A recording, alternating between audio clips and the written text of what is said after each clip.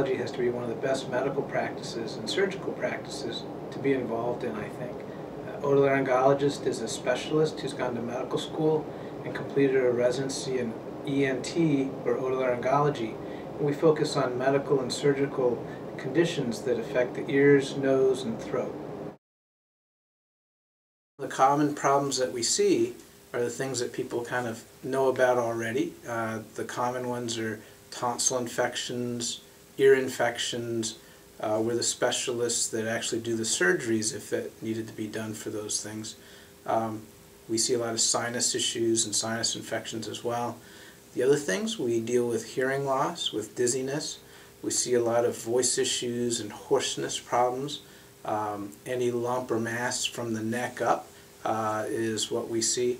Basically, we look at anything except for the eyeballs and the brain, and the back of the neck. So we also see a lot of people with acid reflux problems. They may or may not know that. All they know is they have a lot of throat clearing like that, a lot of hoarseness, and it may be just a lot of cough. We see a lot of folks for cough too, and we try to figure out if that's from allergy, from postnasal drip, from a sinus infection, from acid reflux, or it may be asthma or something else contributing to that. ENT is interesting because we see a wide range of ages. We see people all the way from newborns, 1 or 2 days old, that have a tongue tie, a little frenulum underneath the tongue, and they're having a tough time swallowing or eating. And so they call us to see about releasing that or clipping the tongue tie. And we see people all the way up to their 90s with dizziness problems or with hearing problems that might need hearing aids. So we see both adults and children.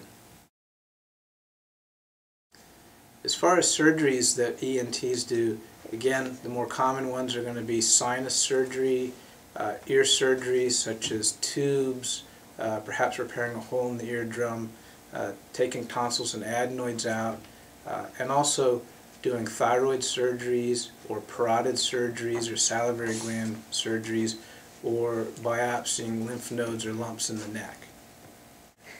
We also do a lot of nasal surgery too for breathing, such as straightening the septum, shrinking the turbinates, the radiators inside the nose, and we also do surgery for sleep apnea or snoring.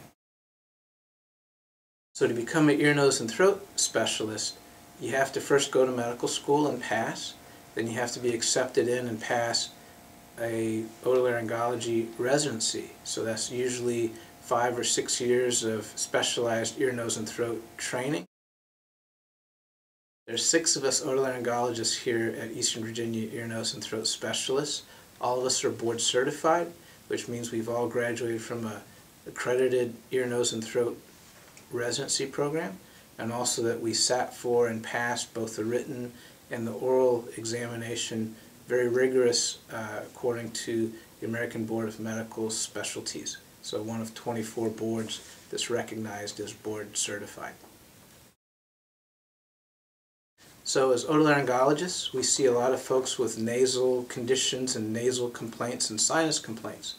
And the nice thing about our specialty is not only do we do the medical side of treatment as far as medications and different nose sprays and things like that, we also have the endoscopes to be able to look in the clinic to see if the nose looks like it's allergic, if there's sinus issues, sinus drainage, or plumbing or blockage of the nose.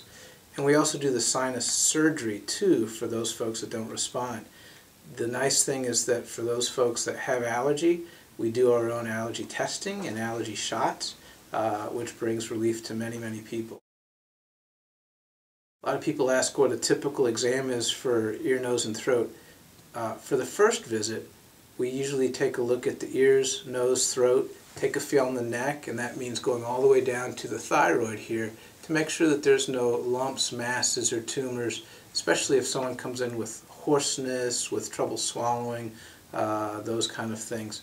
On the follow-ups, we tend to be very focused on just the actual problem. But again, the first visit may be a more complete exam so that we don't miss anything that might be there. Okay. We do a lot of ear cleanings for folks too, because we do the hearing tests, hearing evaluations. We have a microscope here in our clinic that we use to help gently clean any wax from the ear. Since we're the surgeons that do the ear reconstruction and rebuilding of eardrums, should there be damage or holes, we're exquisitely careful to try to make that as painless and trauma-free as possible. So we work as a team with the audiologist here. On the ENT side, what we do is we look at the hearing, we look at the ear, make sure that there's no fluid, no hole, no earwax in the way, no other causes for hearing loss to worry about. There are some medical conditions that can cause hearing loss, such as Meniere's or certain types of tumors on the nerve to the ear. But we look at that to make sure that that's not as big of an issue, and then we do the medical clearance to let the audiologist know that it's safe to then let them order the hearing aids for you. We turn you over to our audiologist here in our clinic, and they're the ones that actually do the ordering, the fitting, and working with you to fine-tune the hearing aids so that you get the best outcome possible. Sometimes we're asked what can make a visit go easier or better for the patient. The first thing is communication and making sure that you know that we know what your main issue or concern is. So sometimes people end up coming to us because they're worried because they have a lump and maybe their grandmother died of a throat cancer or had a thyroid cancer. And again, let us know if that's the case, because we can certainly address those concerns and let you know what we think right up front. The second thing is, if you do have any CAT scans, sinus x-rays, MRI scans that were done previously, it's always helpful to have those or bring those in with you just in case we want to review those. And then the third thing is, it's very important that if we do order x-rays or CT scans or labs or do biopsies, that if we do that, we always recommend people come back in person to get the result. The problem is sometimes those things get done and then we don't know if you had that done or not, and if you don't come back, and if the radiologist or the lab folks didn't get those results back to us, that's where there could be a problem where something slips through the cracks. And so what I don't like to have happen is someone go off, get an x-ray or get a lab result done, and then they sit at home and assume that because, gosh, Dr. Leonard didn't call, everything must be okay.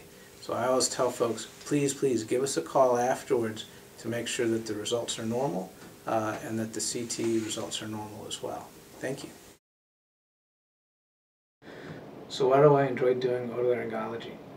I find it a very challenging and very interesting field, but what keeps me coming day to day back here are the patients. I really enjoy my one-on-one experience with them, trying to listen, trying to understand what they're trying to communicate and tell me. Most people want to feel better, but sometimes there's other concerns as well that need to be addressed. The second thing is, if we can explain things so that they're happy with that, that goes a long way to making a big difference for them. The third thing is people want to feel better, and so with ENT there's a lot of things that we can do, and I think it's a specialty that we have a lot of happy patients with. So that's what keeps me going. I was lucky enough early in my career to be able to weigh what type of surgery specialty I wanted to go into. I initially thought about general surgery, but I really liked ENT as well. I was lucky enough to go and do a 2-year tour as a flight surgeon with the Navy. I was assigned a Marine squadron where I took care of the Marine pilots and got them up flying again into a job that they loved doing. Almost 30% of what took those pilots out of their job related to ear, nose, and throat issues. That led me back to pursuing otolaryngology, and I did a residency at National Naval Medical Center. Coming back and doing a residency at National Naval Medical Center was a dream for me. I had excellent mentors there and outstanding role models, people I wanted to be like, and I thank Captain David Thompson, who ran an excellent program there and had a unblemished record for over 10 years of having every single ENT resident who graduated pass their board certification on the first try. You certainly didn't want to be one of the first ones to fail under him, and that motivated you even more to do a better job.